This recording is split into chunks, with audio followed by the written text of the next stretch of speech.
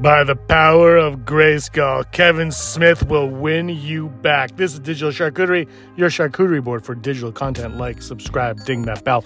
The first season, look, He-Man Revelation was not my favorite. I was underwhelmed by it, and it was just, I don't know. It just wasn't my thing. I wanted to like it. Like I said, I'm an optimist. Everyone hates me for that. I wanted to like it, just couldn't get into it. I will be watching season 2. Well, I'm going to try to watch season 2. But it's sounding promising. We got Melissa Benoist is playing Tila in this season, but at San Diego Comic-Con, we got some updates, and that's that Keith David will be playing Hordak, leader of the evil Horde. He was a separate villain from Skeletor, and he's being called the Nosferatu of the galaxy by producer Teddy Baselli. Apparently, he's not just going to be He-Man's villain, he's going to be Skeletor's as well. The other cool news that we're getting, by the way, Keith David, friggin' brilliant actor, brilliant voice actor as well. Can't wait to see what he's going to bring to Hordak in this one. Underrated He-Man villain Hordak is, I would say.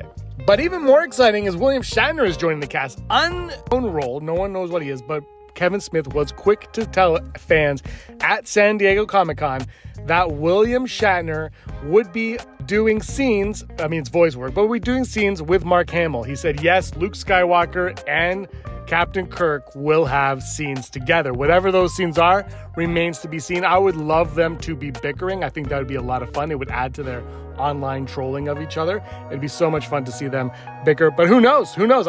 We don't know who William Shatner is playing.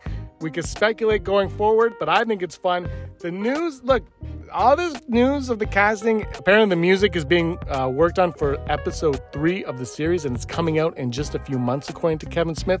Very excited about that. We know that Netflix canceled the live action show, which is disappointing, but more He-Man, the better. So let's hope the second season grabs me. Did the first season grab you? Did you like it? Let me know in the comments down below. Thank you so much for watching, everyone. Give us a like and a subscribe. And until next time, may you be the master of your own universe.